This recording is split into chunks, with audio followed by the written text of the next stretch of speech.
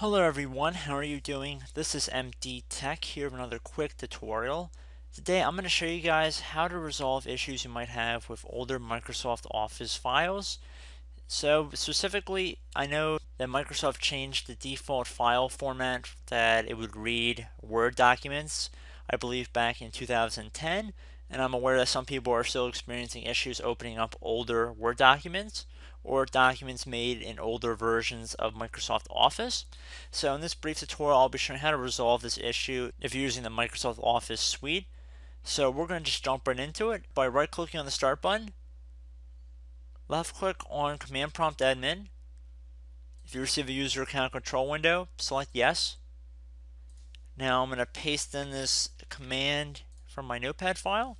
I will have a link in the description of this video for you guys so you can paste it in yourselves. We can see that we have successfully processed one file, failed processing 0 files. So it's always good to have 0 files fail, so that means all of our files succeeded.